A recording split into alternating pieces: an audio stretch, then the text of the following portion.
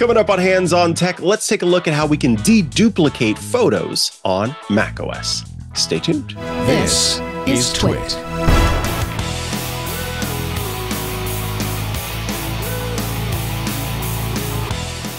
Hello and welcome to Hands on Tech. This is the show where you write in with your tech questions and I, Mikah Sargent, answer them.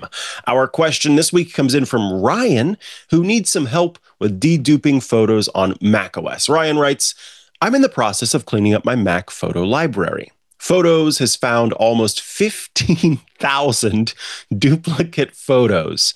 It takes 3 clicks per photo to merge them. That will require a lot of clicks.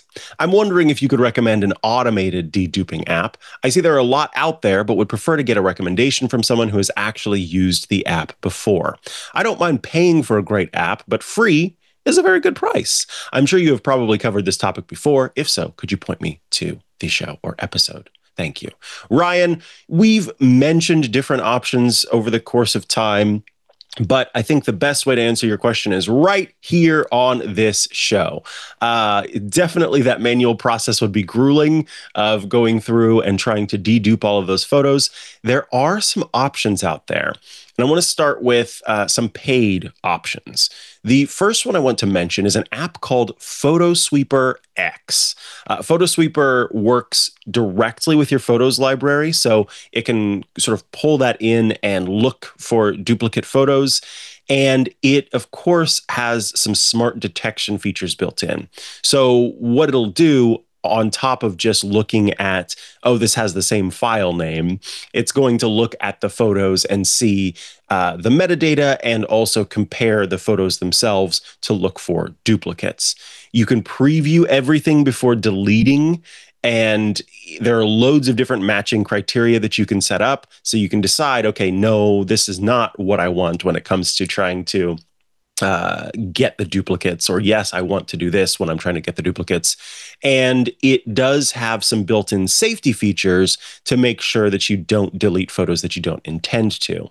PhotoSweeper is available in the Mac App Store for $14.99, so you can pick it up from there, and that would help you with being able to make those changes. Now, there's another option, and it's the one that we have talked a lot about on different shows, and that is because the folks at MacPaw make great software. It's called Gemini 2, and it is called the Gemini 2, the Duplicate Finder. It's available for $20. It's actually available to download for free. You give it a go, and then it's $20 a year. But with Gemini, it goes past just being a photo duplicate finder. It is the all-in-one duplicate finder. So it will find files. It will find all sorts of stuff that you may have duplicates of. And it does a really good job of the non-obvious duplicate detection. So if you have photos that are very similar, perhaps you took 6 photos at a time and 5 of them are blurry, 1 of them is good, it can help you find those as well. And you can basically say, I trust you to do your job, and then it will get rid of those duplicates without you having to go through and click, click, click, click, click, click, click. It has some visual comparison tools built in so that you can do that as well.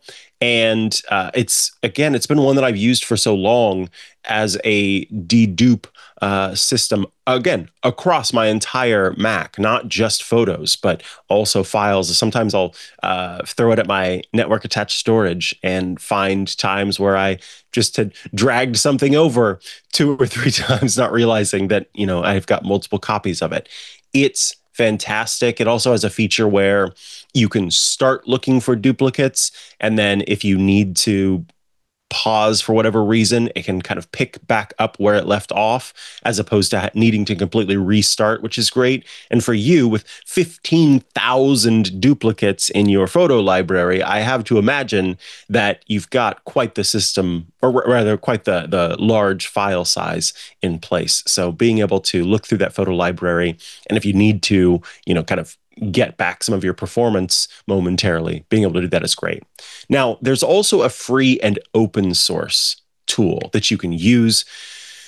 I've made use of it a couple of times. I have also suggested it to people who were a little bit price sensitive. and it works well. It's a little bit more technical. So you're going to kind of need to read through the instructions and make sure that you understand what you're doing with it. But it's very, very powerful. Dupe Guru is the name of the application. Again, free and open source. It can work with the Photos library. It can work with other photo library. Basically, you can decide, what you want to use it with. And it has a bunch of different matching algorithms built in to help you find what you are looking for, specifically when you're looking for those duplicates. So while the other two programs cost, you may get to your final destination or your final, desire faster because you aren't needing to do the process of understanding how to use the application. It's kind of it's very easy to follow through the process and get done what you need to get done. Whereas with Dupe Guru, you probably have a little bit of a learning curve. So it kind of depends on what you feel your time is worth in those situations. But perhaps you start with Dupe Guru, and then if you decide to take the plunge, go for Photo Sweeper or Gemini 2. I think they're both great options. And then, of course, Dupe Guru as the free option, also great. It's just all depending on what your preferences are and what you feel you're able to get out of it when it comes to duplicate finding. Because if you're just trying to find literal duplicates of a file, in this case, a photo, then some of these tools are going to make that happen a lot easier. But if you're also kind of trying to clear out photos that you don't need anymore because you took 6 photos in a row, then that's where you're going to need a more powerful tool rather than the free one.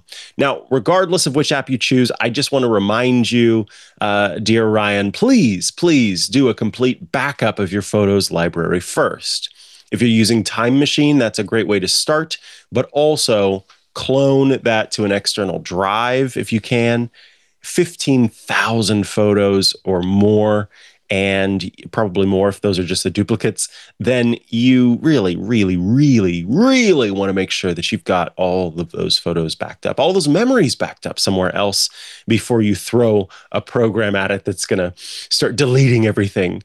You really want to protect that. So that's my suggestion for you, Ryan. And thank you for your question. This is something that, a lot of people deal with, trying to figure out how to cut down on their photos library. I want to mention for people who aren't familiar with it, as Ryan said, there is the built-in duplication finding tool where you simply ask photos to look for duplicates in your photos library. Now, as Ryan pointed out, it can be kind of bothersome when you are trying to find those duplicates, or rather trying to select those duplicates and have them, properly appear for deletion. And so, be mindful of that as you're going through, that maybe for you, the tool is not the built-in duplicate finder, but instead is something more powerful like one of these tools. To access duplicates in your Photos library, you launch the Photos app, and underneath the collections option, there's an album essentially called Utilities, and within Utilities is an option called Duplicates, and that will allow you to do those duplicates. Now, you can always, if you want to, Ryan, go into that duplicates section, hold down Command, and press A to select all of the duplicates, and then simply choose to merge them, which will let you merge all of the items into one. Not all of the items into one, but each of the each of the instances of the duplicates being found will be merged into one.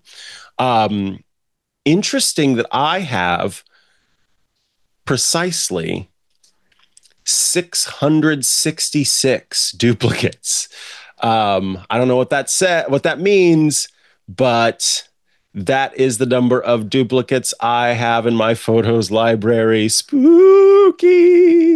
But yes, you can, if you feel like you can trust the system to do the duplicate finding for you, then this is a way to cut down on those duplicates by selecting them all at once. Should I hit merge? Oh, merge 318 exact copies only. We did it. And we'll see what it's going to take 94 hours to merge all of my duplicates. I'm left with 348 that are nearly exact copies, but some of them are smaller size. So Ryan, there's the answer to your question. Of course, as always, I recommend write in with what you end up doing. We love to hear that. If you decided to go with PhotoSweeper and you think it's fantastic and it worked perfectly for you, always love to hear that. Hey, I would love if you joined us in a special place. The special place is Club Twit. Twit.tv/ClubTwit is where you go to sign up. When you join our club, we've got monthly and yearly plans available to you. Again, at that special link, twit.tv/ClubTwit. You can join for $10 per month or $120 per year. And when you do, you get a lot of great stuff. You get every single one of our shows, including this one, ad-free. It's just the content. None of the ads. In fact, you get your special these feeds are unique to you. They say your name in them even. And so when you go and you get these free or these feeds that are ad free, you are able to, get them right there in your podcast player as soon as they're available. You also gain access to our members only video feeds. So that means our Club Twit shows like Hands on Apple, the other show that I do, Hands on Tech, which is this show, Hands on Windows, Home Theater Geeks, iOS Today, This Week in Space, and the Untitled Linux Show, plus access to our Twit Plus bonus feeds, which include behind-the-scenes stuff, my crafting corner, Stacy's book club, the AI user group, and access to the members-only Discord server, which is a fun place to go to chat with your fellow Club Twit members and also those of us here at Twit. Lots of conversation today in the Club Twit Discord, which we love. And I'm going to be running a D&D campaign, or an adventure, I shouldn't say campaign, an adventure soon for with contributors and hosts for our club members. So if you like Dungeons and Dragons, you gotta join the club. It would be great to have you there. And by the way, it does start with a 14-day free trial. So you can check it out, see if it's for you. I think you'll end up sticking around. Twit.tv/ClubTwit. That's how you get into the club. And I am looking forward to saying hello to you there. HOT@twit.tv is how you get in touch with me. Thank you so much for tuning in to this week's episode of Hands on Tech. I'll be back again next week with another question answered. Bye-bye. The tech world moves fast, and you need to keep up for your business, for your life. The best way to do that? Twit.tv. On This Week in Tech, I bring together tech's best and brightest minds to help you understand what just happened and prepare for what's happening next. It's your first podcast of the week and the last word in tech. Cybersecurity experts know they can't miss a minute of Security Now every week with Steve Gibson. What you don't know could really hurt your business, but there's nothing Steve Gibson doesn't know. Tune in Security Now every Wednesday. Every Thursday, industry expert Mikah Sargent brings you interviews with tech journalists who make or break the top stories of the week on Tech News Weekly. And if you use Apple products, you won't want to miss the premier Apple podcast, now in its 20th year, MacBreak Weekly. Then there's Paul Thurrott and Richard Campbell. They are the best connected journalists covering Microsoft. And every week they bring you their insight and wit on Windows Weekly. Build your tech intelligence week after week with the best in the business. Your seat at tech's most entertaining and informative table is waiting at twit.tv. Subscribe now.